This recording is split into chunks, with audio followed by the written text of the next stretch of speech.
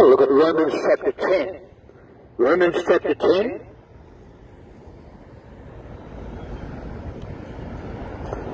Brethren, my heart's desire and prayer to God for Israel is that they might be saved. That's my desire, that you would be saved.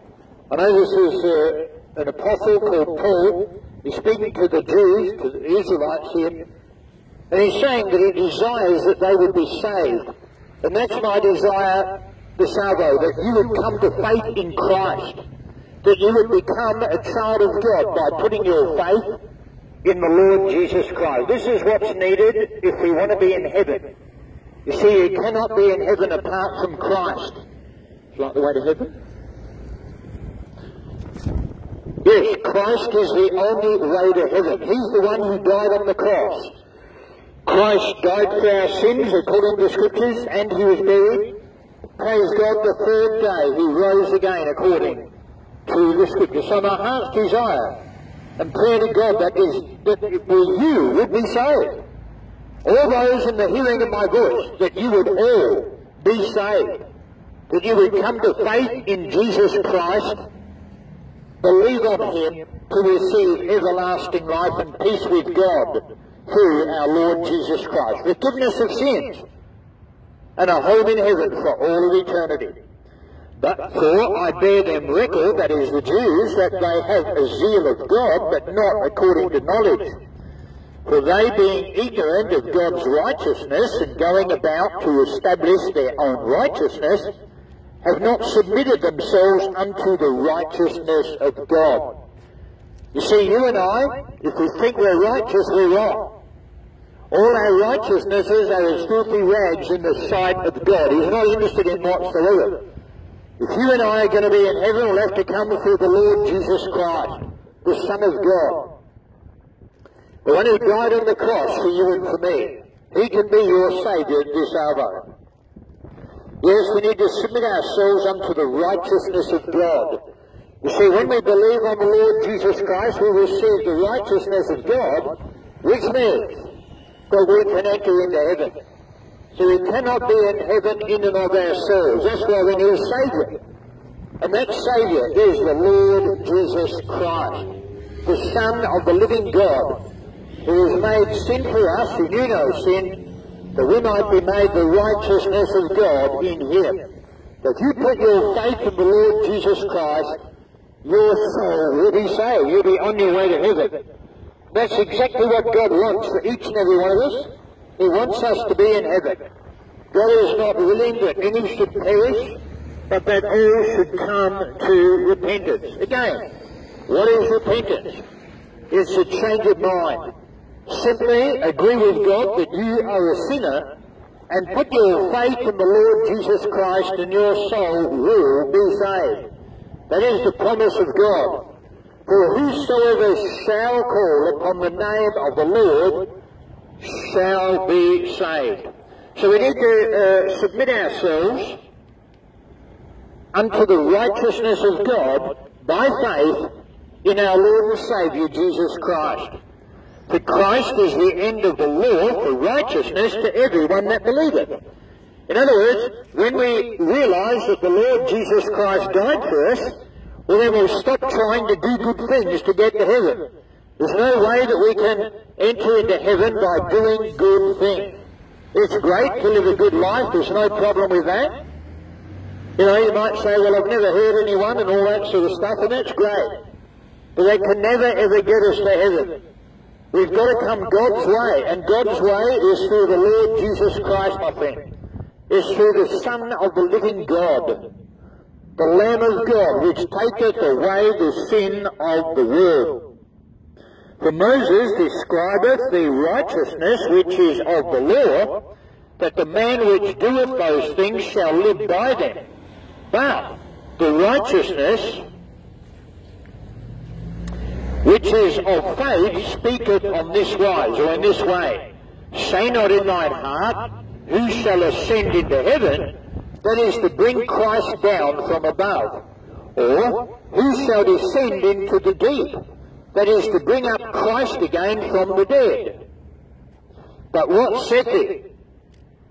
The word is nigh thee, or near thee, even in thy mouth and in thy heart, that is the word of faith which we preach, that if thou shalt confess with thy mouth the Lord Jesus, and shalt believe in thine heart that God hath raised him from the dead, thou shalt be saved. For with the heart man believeth unto righteousness, and with the mouth confession is made unto salvation. This is the way of salvation, is through faith in the Lord Jesus Christ alone. Yes, the Lord Jesus Christ is the one who died upon the cross for you and for me. Christ died for our sins according to the Scriptures, and he was buried. Praise God, the third day he rose again according to the Scriptures. He's a living, loving Saviour, my friend. He wants to save your soul from a long-lost eternity. There's no need to go down to hell. You can be in heaven the moment you die, only and exclusively through our Lord and Saviour, Jesus Christ. Don't leave it another second. We don't know when we're going to leave this earth. Are you ready to meet God? The only way we can be ready is if we have put our faith in the Lord Jesus Christ and become a child of God. Would you like the way to heaven? God bless you. Yes, the Lord Jesus Christ is able to save your soul this hour, my friend. Way to heaven?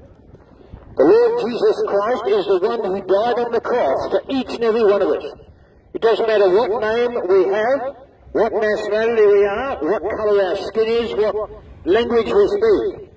Christ died for the ungodly, and we're all ungodly when we're born in this world. We're heading down to hell by default. Not the way to heaven. God bless you. Yes, the Lord Jesus Christ loved us enough to die upon the cross for you and for me.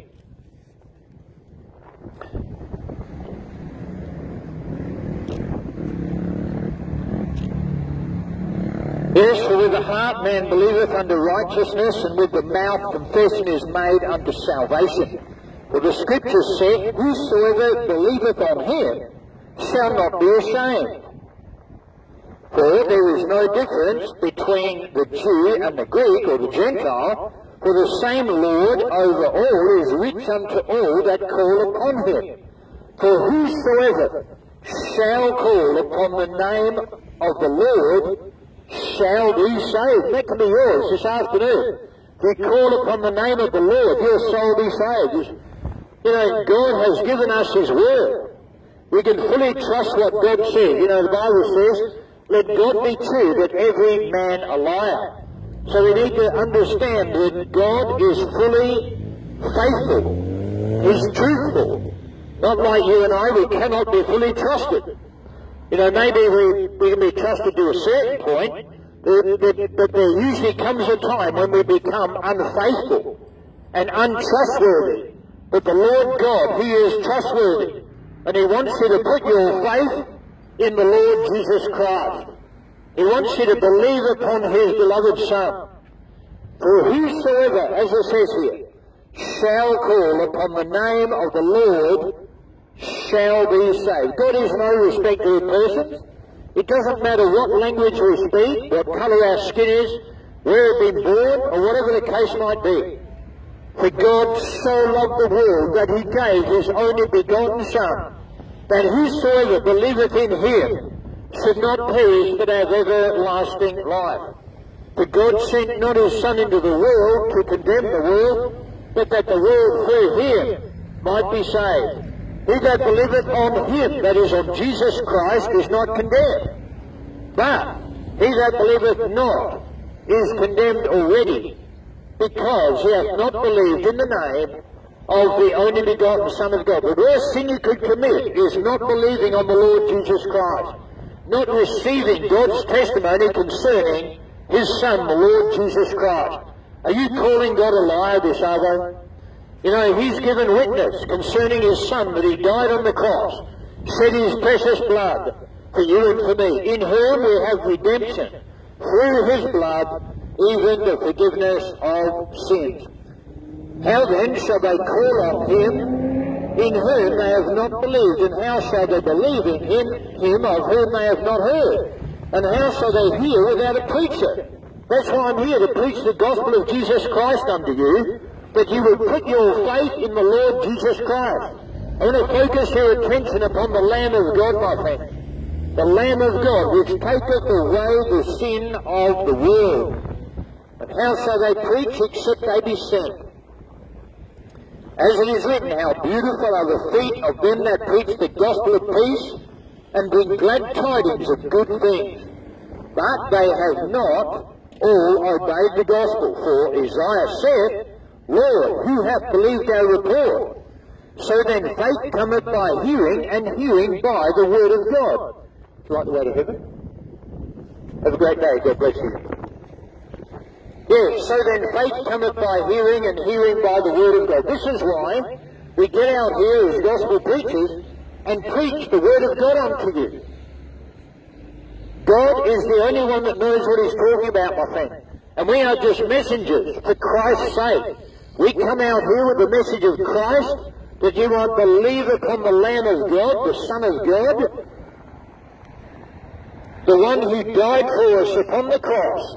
He could be your Saviour this hour, my friend. Will you come to Christ? As it says here, so then faith cometh by hearing, and hearing by the word of God.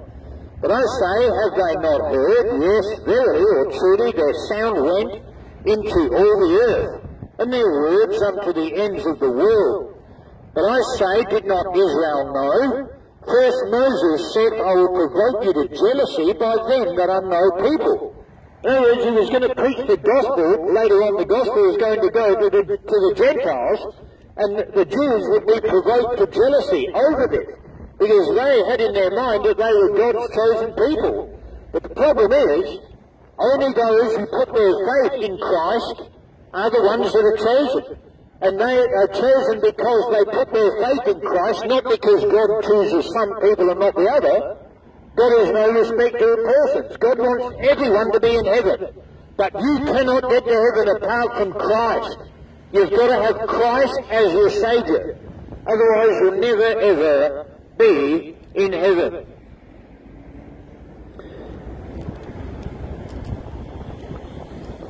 Yes, but I say, did not Israel know? First Moses said, I will provoke you to jealousy by them that are no people, and by a foolish nation I will anger you.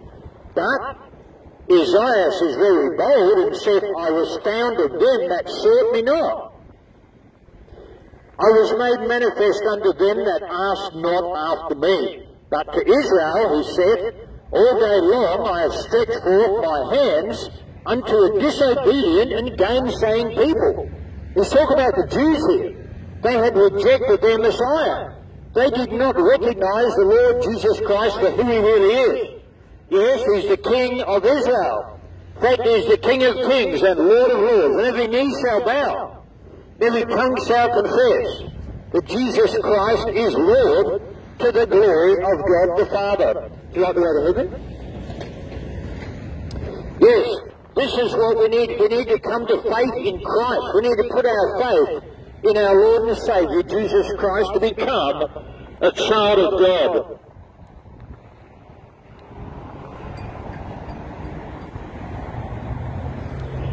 Yes, as life will look at the crucified one, there's life at this moment for thee. Then look, sinner, look unto him who is nailed to the tree. The Lord Jesus Christ is either going to be your Saviour, or he's going to be your judge. What will it be for you? Heaven or hell?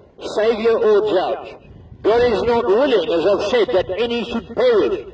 In other words, he wants us all to be in heaven with himself for all of eternity. But we cannot get there unless we put our faith in the Lord Jesus Christ, the one who was crucified upon the cross. He's either going to be your Saviour or he's going to be your judge. Make a wise choice this hour, my friend. Come to Christ before it's forever and eternally too late. We don't know when we're going to leave this earth. Now is the accepted time. Behold, now is the day of salvation. We don't know when we're going to leave. If we leave this earth without Christ, we're in big trouble with God Almighty. We're going to face the judgment of God for all of eternity. But God does not want that for you. He wants you to be saved. That's why we come here as gospel preachers, that you might realise that you're a sinner before God. Neither is there salvation in any other, for there is none other name under heaven given among men whereby we must be saved. The Lord Jesus Christ is the only way to heaven. There's absolutely no other way to heaven apart from Him. That's why the Bible says, he that hath the Son hath life.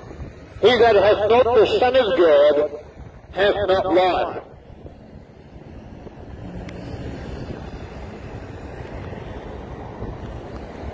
The question is, do you have the Son of God? Have you put your faith alone in Him for your eternal salvation? Yes, but to Israel, He said, all day long I have stretched forth my hands unto a disobedient and gainsaying people. Does that describe you this afternoon? You're disobedient and you're a gainsaying people or person. We need to take these things personally. I know it's speaking to Israel, the Jews, but you and I need to apply it to ourselves as well in a secondary way. You and I must be careful that we don't harden our heart before the Lord. Today, if you will hear His voice, that is the voice of God, harden not your heart. Don't harden your heart against God, my friend. He wants to save you this after. Way to heaven? Yes, He wants to save you this hour, my friend. You need to come to Christ, and you need to come to Christ now. Time is running out. Believe on the Lord Jesus Christ, and thou shalt be saved. Yes, in whom we have redemption, through His blood, even the forgiveness of sins. Have you received forgiveness for your sins? The only way you can is if you put your faith in our Lord and Saviour, Jesus Christ. Thanks for listening, thanks for watching, I appreciate that. If you're interested in this, look me up, youtube.com/peace by Jesus Christ. God bless you, have a great day.